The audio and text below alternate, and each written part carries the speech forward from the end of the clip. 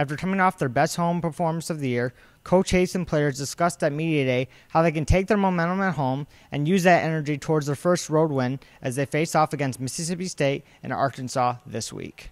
You know, this is a big game for us on Wednesday. You know, we got to taste having some success and where we win a game. Yeah, when we have great player movement, great ball movement, our offense is definitely much better. And I thought the other night, the afternoon, we shared and had as good a movement as we had all year. Alex Oriaki was the hot topic this afternoon following the events of the Ole Miss game, but he and Coach also had a lot to say about the way their point guard has been playing. I see him shoot the ball more. I tell him shoot the ball. You know, you work on it so much after practice. Shoot the ball.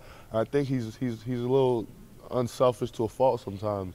He feels one of our leaders on our team. He wants to win, and I think he just, you know, as I've said this many times, as long as he focuses on, you know, my play is to help make sure our guys, I'm getting the best out of my teammates.